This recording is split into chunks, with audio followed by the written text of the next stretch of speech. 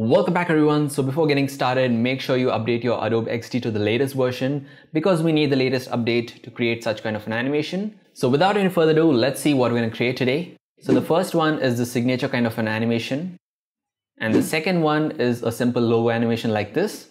And the third one is a scribbling kind of an animation, which you see in whiteboard animations and all. So the first thing I'm going to do here is type in my channel name and align it to the center. And then choose a script font like this, so this works good. And next I'll make it a path so that I can add a gradient color to this. So I'll just add in my branding colors here. And that looks good. So next we gotta do is trace the path here using the vector tool. So make sure you do from the end to the starting, that is from the right to the left. I'll let you know why I'm doing this, but as of now just use the pen tool and start tracing it. And as you can see, I'm not doing a very neat job here. You just have to trace it out roughly. But make sure that your path is over these characters itself. So our first word is done. So let's continue with the second word. I'll just click somewhere here and you can just continue.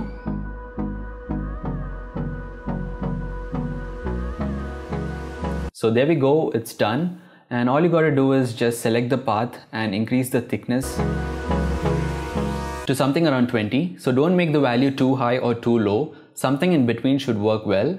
And the next thing you gotta do is just zoom in and check if your path is covering the whole gradient text behind this. So just scroll through, and as you can see, a bit of text is being left out here. You can either increase the thickness a bit or just edit the path and adjust it so that it covers the gradient there. So as you can see, the gradient there is covered, and just quickly go through the different areas here and just fix those minor issues. So here it's being left out, so I'll just increase this. So there we go, that is done. So the next thing you got to do is adjust the dash and the gap value. So this is the core part of this process. So to explain you that, I'll just take a small line here, give the width as 500 and increase the thickness so that it's visible. So as you keep increasing the dash value, you can notice that the gap also increases. So you basically got to increase the dash value here and make sure that the first dash here fills the whole path or the whole line. And that basically happens when you give the width as the dash value. So when I give it as 500, you can see the full line is filled. And if I try to reduce it, you can see the first dash is being reduced. So at 500, it basically fills the whole path. So we gotta do the same thing for this also. So since this is a huge path, I'll directly start from 1000 here. So that didn't fill. 2000, 3000 also didn't work out. So 35, almost there. So then I'll use the shift and the up arrow key just to fill the whole thing. And as you can see, almost at 4250 we have reached the whole path with the first dash. Next thing, just copy this and paste it in the gap value also. So there you go, the first part is done. All you got to do is just change the border color to the background color, which is white in my case. And your first state of the artboard is done. Just duplicate it and select the path and give the dash value as 0. So that's it, your states are done. All you got to do is just prototype this one. So I go to the prototype tab here and then select the first artboard, link it to the next one, and we got to choose auto animate for it to work, and maybe increase the duration to something like 3 seconds so that we can see the complete animation properly. And then you can change the easing options. So on tap, everything looks good. So I go for preview and I tap, and there you go, you have this cool signature animation within Adobe Xd. You can also play around with the easing option to make this look more better. Maybe try linear, that is none. So that was the signature animation. Now let's quickly duplicate this artboard here and bring in the SVG version of our channel logo. And I'll align it to the center and ungroup all these objects here. So as you can see, we have two lines creating the logo here. So we got to trace this from the right to the left, that is from the end to the beginning. And then only we'll have this animation which will start from the beginning to the end. So I'll just start tracing this from the end for one line here and a new path for the second line, and then increase the thickness value so that the whole logo behind is covered with this path. Then select each of this path and same like we did before, find the dash value that fills the whole path and then paste it in the gap value. That's it, we are done. And here if you want these alphabets to come one after the other, you can follow a cursive path like we did before. But if you want each of these characters to come parallelly, you have to trace out these separately. So as you can see, I'm tracing out the alphabet D here. So just trace it out from the opposite direction as I told you. So there you go, that is done. And now I'll again add a new path, again from the end. and just repeat this separately for each of these characters. So I'm just speeding up this process. And there you go, we are done. The next steps are pretty similar. You got to select all your path and increase the thickness and find out the perfect value that fills in all the logo behind it. And then just zoom in and find any mistakes there, which you can just cover up by editing the path.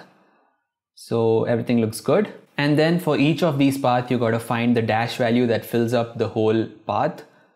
And then just copy that to the gap value and repeat the same process for all these alphabets here.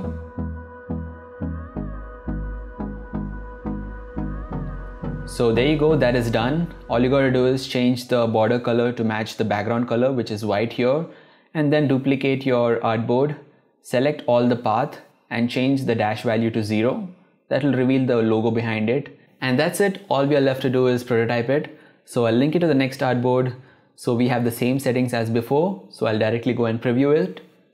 And I tap here, and there you go, we have this cool animation, but it is too slow because it is the same settings as before, which is too long. So just play around with the timings and adjust it to your liking. So quickly moving on to the third one, I'll just duplicate an artboard here. So this is a line kind of a logo, so it's easy for this. But if you have a detailed logo like a mascot logo or an image, it's kind of difficult. So let's see what we can do with this. So I'll just copy this mascot. I'm really not sure whose logo is this, but let's use it for this tutorial purpose. So I'm just trying to match the background color and adjusting the logo to the center. So the next thing we gotta do is draw the path. So we'll just follow a zigzag motion here, just like you're scribbling with a pen in a zigzag manner, and that will slowly reveal the logo in this pattern. So there you go, we have the path. We can do this in a detailed manner, like drawing the shield here and then drawing the logo one by one, but that's gonna get too detailed. But to do something simple here, just draw a zigzag path, increase the thickness and follow the same thing. Find the dash value and then copy the dash value to the gap value. And that should finish our first step. Then simply select the path and match it to the background color. Next thing is just duplicate the artboard, choose the path and make the dash value as 0. That's it. All we are left with is do the prototyping.